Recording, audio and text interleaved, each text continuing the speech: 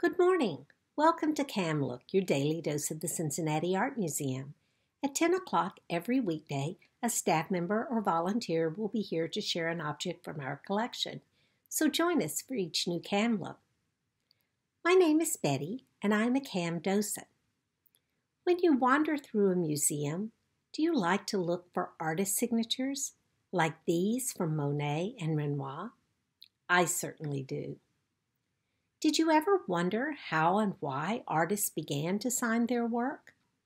We're going to explore that today by looking at the Kylix with Rooster and Hen from our Greek pottery collection.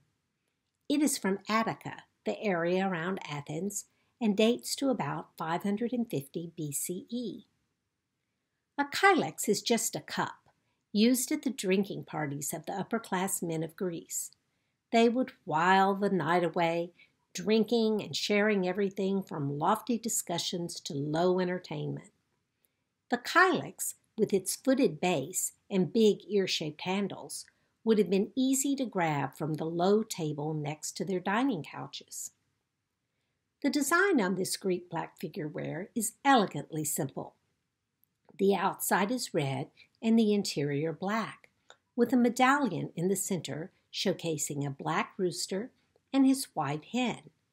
This wonderful design would have been invisible to the drinker until he had downed the last of his wine. But what does this Kylix have to do with artist signatures? Let's look at a little history.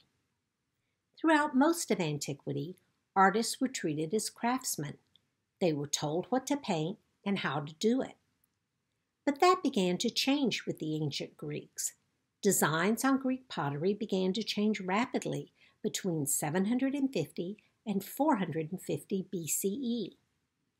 Artists became more sophisticated, evolving from stick figures to complex storytelling designs. Almost every generation of artists tried something new, pushing the limits of their art. At the root of these changes was creative competition, that is, the desire to make a mark and be more attractive to customers. Eventually, artists must have wanted more recognition and began to sign their work.